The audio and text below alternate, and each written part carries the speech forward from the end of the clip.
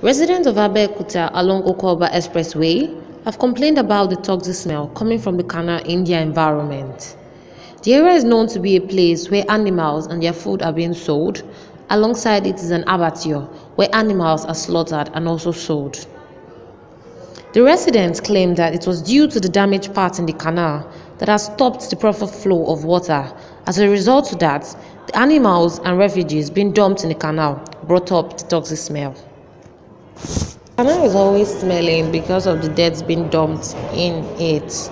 It would be fair if the government is able to repair the part of the canal that is broken and also advise people to stop dumping refugees in the canal. So my mom used to sell chicken and so this canal before it was good. I didn't smell like it before.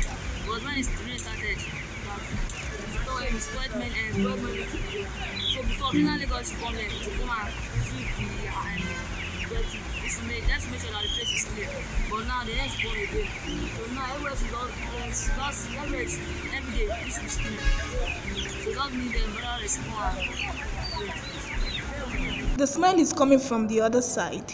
It is caused by the waste animals' parts and also dead animals that the people in their abattoir dump in the canal. The long wait for the government has yielded no positive results, leaving the resident battling it alone. I am Precious OSADEBE, reporting from Pen Radio TV.